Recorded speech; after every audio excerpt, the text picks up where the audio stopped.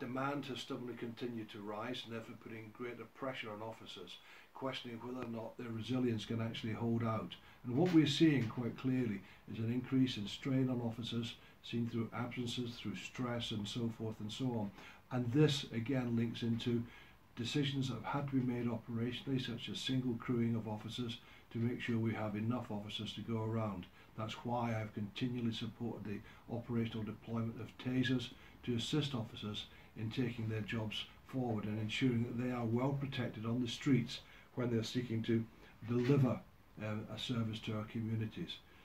In addition to all of this, there's additional pressure on officers not to take annual leave, not to go sick because they don't want to let colleagues down. This is totally unacceptable, and these matters need to be addressed urgently. The police service is really at a very critical point.